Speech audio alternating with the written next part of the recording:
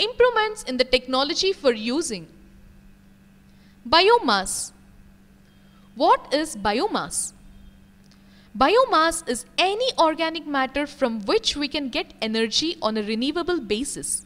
It includes agricultural residues, wood, animal excreta and wastes from food processing and municipal wastes. Agricultural residues include straw, hay and husk. Waste from food processing includes bagasse, which is the residue left after extracting the juice from sugarcane. Cow dung has been a traditional biomass fuel in our country. Biogas. Certain types of bacteria decompose wet biomass in an oxygen-free environment to produce a combustible mixture of gases called biogas.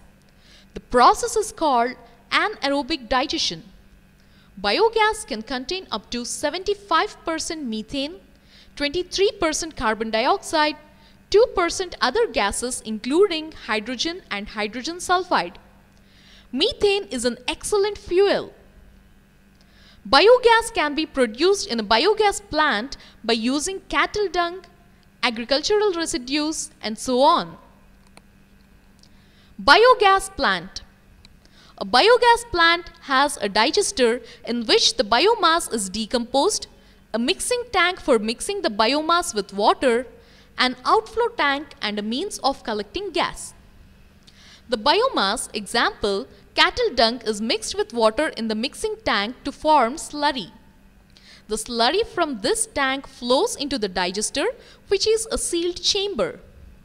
The biomass decomposes here and expands, and the gas produced presses down the slurry. This causes the spent slurry to overflow into the outflow tank. The spent slurry is used as manure.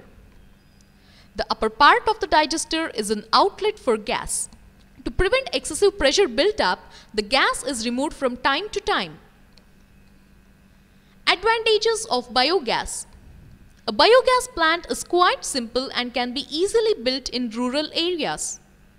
Biogas is an excellent, clean fuel that burns without producing ash and smoke. The spent slurry is good manure. Biogas plants are a safe and useful way of waste disposal. Use of biogas in rural areas leads to saving of firewood and reduces deforestation. Wind energy. A moving mass of air is called wind. Let us use with the help of an example. What causes wind? During the day, the land near the sea heats up faster than the water of the sea. Therefore, the air over the land heats up faster than that over the sea. The warm air over the land rises, and to take its place, the colder air from the sea moves towards the land. This moving air is called wind. Similarly, winds arise whenever two adjoining areas on the surface of the earth are unequally heated by the sun. Like any moving object, wind has kinetic energy. Clearly, the ultimate source of this energy is the sun.